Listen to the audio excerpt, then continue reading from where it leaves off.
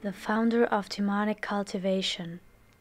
An English translation by Fon EE33. Read by Luna Minerva. Chapter 3. Aggression, Part 2. Wei Wuxian's first thought was that perhaps the Lan youth's flag formation contained mistakes. If the things he invented weren't deployed with the utmost care, they had a habit of producing disaster. That was why he had especially checked that their yin summoning flags were error-free. Stiffening as several powerful arms began hauling him outside, Wei Wuxian allowed himself to be dragged, so he wouldn't have to waste energy walking. When the mob finally arrived at the Eastern Hall, it was quiet, a marked contrast to daytime, despite the fact that there were hardly fewer people now than there had been then. Every household servant and family member had come, some still in their sleeping clothes, sporting nests of tangled hair, eyes terror-stricken. Lady Mo sat paralyzed, as though she had just awoken from a nightmare, her cheeks streaked with tear stains. The corners of her eyes were still watering when Wei Wuxian was hauled in. Immediately, her glimmering, sorrow-filled gaze began to shine with the vengeance's chilly light. On the ground laid what appeared to be a human body, draped in a white cloth that left only the head showing. Lan Sijue and a few of the other Lan juniors surrounded it, bent over in scrutiny, speaking in whispers, grave expressions etched onto their young faces. Their words were just loud enough to leak into Wei Wuxian's ears. "He was discovered less than half an hour ago? Immediately after we finished dealing with the walking corpses, we rushed over here and found his body lying in the hall." The body belonged to Mo Ziyuan. Wei Wuxian's eyes swept quickly over the corpse, but, drawn back again, his gaze couldn't help but linger. The corpse did resemble Mo Ziyuan, yet it also did not. The shape of his face, his eyes, nose and lips clearly belonged to the young man, but his cheeks had been hollowed out, his eyes and eye sockets protruded grotesquely from the plane of his face, and his skin was parched and wrinkled. Compared to the youthful, round-faced Mo Ziyuan of yesterday, it was as though he had aged a couple of decades in the course of the night. All his blood and flesh had been sucked dry, rendering him nothing more than a thin husk wrapped around a frame of bone. The living Mo Ziyuan had been ugly. Mo Ziyuan's corpse was not only ugly, but decrepit. Wei Wuxian was still scrutinizing the body when Lady Mo suddenly charged toward him. In her hand a dagger flashed, gleaming with the cold moonlight. Lan Sijue, sharp-eyed and deft of hand, blocked the incoming strike before it landed. Before the youth could open his mouth, Lady Mo shrieked, "My son died a terrible death tonight! I must avenge him! What are you doing? Why are you trying to stop me?" Once more Wei Wuxian hid behind Lan Sijue. Squatting, he said, "What does your son's death have to do with me?" During the daytime, Lan Sijue had watched Wei Wuxian make a scene in the Eastern Hall, and then heard the garishly embellished rumors concerning the poor man swirling through everyone's mouths. Fully of immense sympathy, he couldn't help but defend him. "I'm very, very sorry this occurred, Lady Mo, but the state of your son's corpse, the fact that his blood, flesh and spirit have been sucked dry, means that he must have been killed by a demon. Your nephew couldn't have done it." Lady Mo's chest heaved as she spoke. "What do you people know? This lunatic's dad is a cultivator. Of course he's learned all kinds of evil tricks." Lan Sijue turned and glanced back at the apparently shell-shocked Wei Wuxian. "That's, Lady Mo, you don't have proof, so let's—" "The proof is on my son's body!" She stabbed her finger at the corpse lying on the ground. "Look at it yourself. Yuan's remains have already told us who the killer is." Without hesitation, Wei Wuxian snatched the edge of the white cloth and pulled it away, revealing the entirety of Mo Ziyuan's corpse. Yet something was missing. His entire left arm, from right under his shoulder, had severed itself from the rest of his body, grown wings and flown away. "See?" Lady Mo said. "Today, right here, Didn't you all hear what he said? That lunatic said that if Yuan touched his things again, he would chop off his arm. Overcome with emotion, she covered her face as she sobbed. But my poor Yuan never touched any of that lunatic's things in the first place.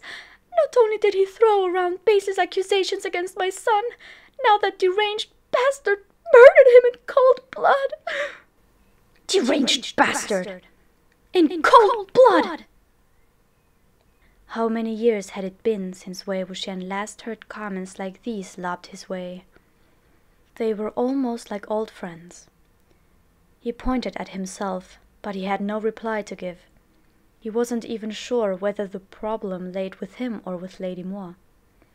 He had made plenty of outlandish threats when he was young, that he would extinguish entire families, entire clans, that he would vanquish millions and blood would flow in great rivers and dye the lands and seas red. That sort of thing. But most of the time they had been empty threats, said only for the sake of saying them. If he could actually do those things, he would have long enjoyed dominion over the entire world of cultivation. On the other hand, Lady Mo wasn't trying to avenge her son. She was only trying to find someone upon whom she could vent hateful fury. He wasn't going to further entangle himself with her. After a moment of pondering, he stuck out his hand, groped around Mo Ziyuan's chest, and pulled out a piece of folded-up black fabric. Spreading it out, he found that it was a yin summoning flag. In a fraction of a second, his heart flashed with ice, and he muttered, "You were your own victim. How can someone like you expect to live?" Once Lan Sijue saw what Wei Wuxian had pulled from Mo Ziyuan's chest, he also understood what had in fact happened. Viewed in light of the day's ruckus, it wasn't difficult to guess the chain of events. Mo Ziyuan had been humiliated by Mo Xuanyu's crazy display, and had gone looking for his cousin to get even, his heart brimming with resentment. But Mo Xuanyu had wandered off outside.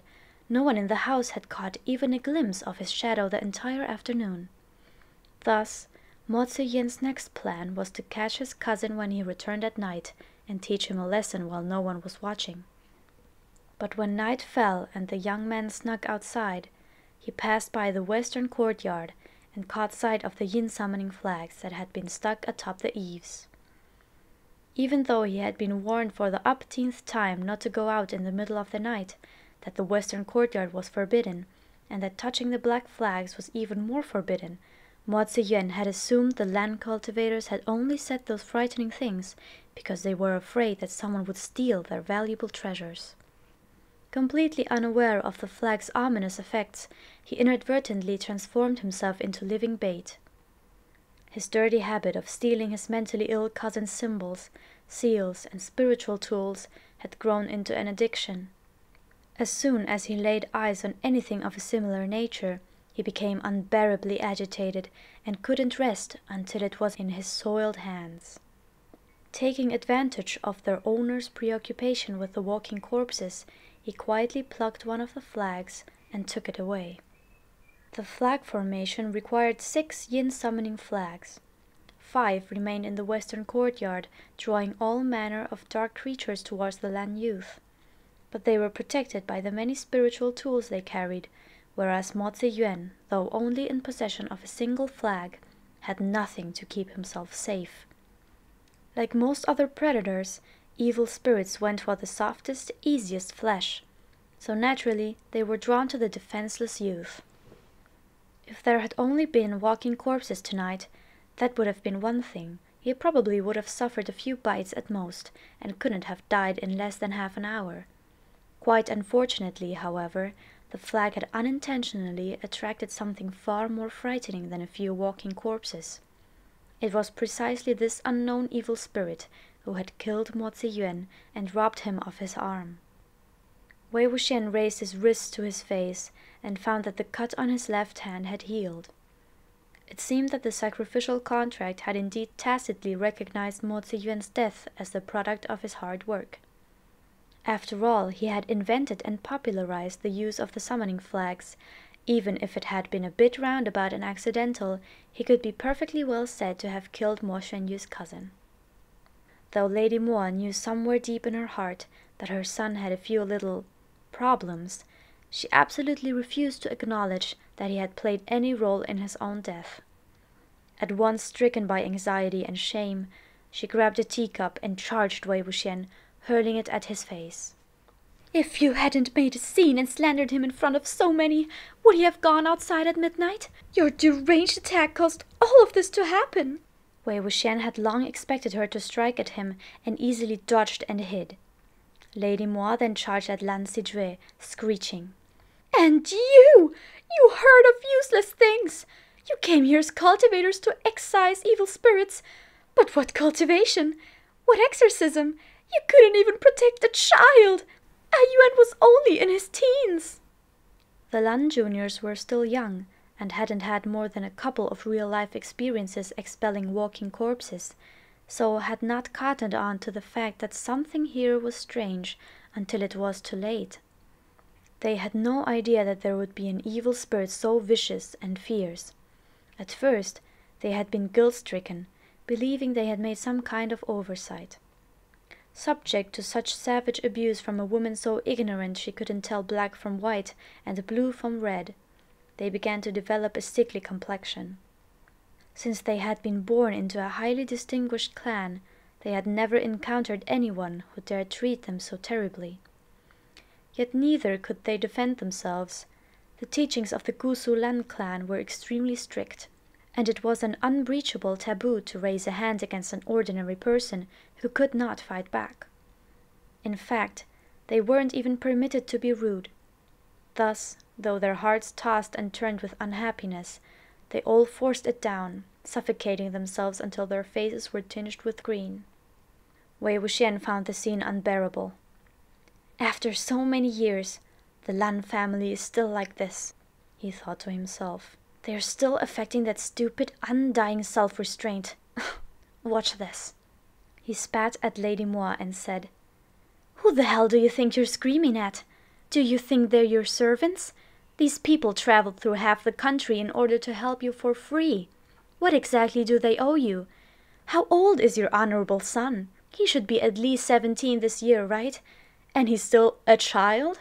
How old does he have to be to understand human speech? Yesterday, didn't these cultivators say several times not to touch anything or approach the western courtyard? Because your son couldn't stop himself from pilfering what isn't his, as though he were a starving dog stealing chickens in the night. You're blaming me? You're blaming them?" Lan Jingyi and the others exhaled, and their complexions began to return to a healthy color. On the other hand, Lady Moa, both heartbroken and resentful to the extreme, thought only of the word death. Not of her own death, of course. She had no desire to accompany her son. Rather, she thought of the death of every other human being on earth, especially the people in front of her. Following her habit of ordering around her husband, she grabbed him and said, "Call everyone in, every single person." Perhaps shaken by the loss of his only son, he pushed her without warning. Lady Moa toppled to the floor, stunned. In the past, she hadn't even needed to touch her husband to make him follow her orders. If she only raised her voice a little, he would do whatever she wanted. But today he had the temerity to strike back. All of the servants grew white with terror as they saw Lady Moa's expression. Trembling, Ding helped her up. Lady Moa, shaking and clutching her hand in front of her chest, said, You piss off too!" Her husband behaved as though he had not heard her. Ding ran to Dong and shot him several meaningful glances. But Dong, unable to endure the chaos, was busy attempting to drag the master of the house outside. Once the household had finally quieted down, Wei Wuxian prepared to inspect the body again. But before he was able to catch more than a glimpse, another blood-curdling shriek pierced the air, slashing its way from the courtyard through the doors of the eastern hall. Everyone inside surged towards the exit. All they found were two bodies on the ground, twitching and spasming. One was Dong, who sat paralyzed but still alive. The other had fallen and looked as though all of his blood and flesh had been sucked clean off of his bones. His skin was wrinkled and withered, and though his left arm had already disappeared, no blood trickled from where it was once attached. The state of his corpse was exactly like that of Mo Ziyuan's. Lady Mo had just shaken off Ah Ding's supportive arm when she saw the fallen body. Her eyes grew wide and numb. All the fury-fueled strength within her finally expired. Her world grew faint, and she toppled toward the ground. As Wei Wuxian happened to be standing near her, he caught her before she struck the stony floor, then passed her off to Ah Ding, who had rushed forward to help. He glanced at his right hand and found that another gash had vanished. Lady Mo's husband had barely left the eastern hall before perishing right where all the crowd now stood, and it had all happened in the blink of an eye. Even many among the Lan juniors had gone white. Lan Zijue was the first to compose himself. He hurriedly asked the paralyzed Ah Dong, "Did you see what it was?" Unable to pry open his mouth out of terror, Ah Dong would not answer no matter how many times Lan Zijue asked, but only shook his head without end. His heart burning with urgency, Lan Zijue allowed the other servants to carry Ah Dong inside, then turned to Lan Jingyi and said, "Did you fire the signal?" "Yeah, I fired it," Lan Jingyi replied. "But I'm afraid if there aren't any seniors in the area who can rescue us, it'll take our people at least an hour to get here, even if they rush. What should we do? We don't even know what it is." Of course, neither could the Lan juniors flee. If, upon encountering an evil spirit, the juniors of any clan deserted the scene, caring to protect only themselves, then not only would they bring great embarrassment upon their clan, so much shame would hang around their necks that they could never again look anyone in the eye. The terrified members of the Mo household couldn't flee either. The evil spirit would most likely hide itself among them, rendering the effort completely pointless. Gritting his teeth, Lan Zijue said, "Be on alert, and wait for help to come."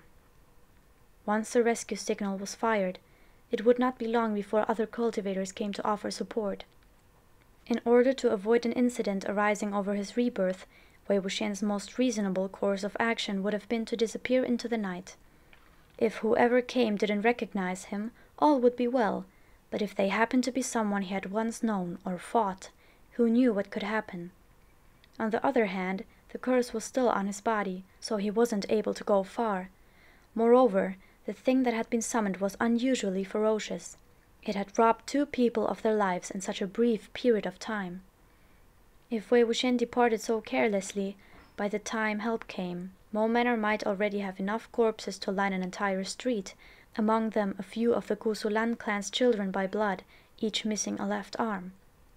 After pondering this problem for a little while, Wei Wuxian thought, "The faster the battle, the faster the outcome. Time to act."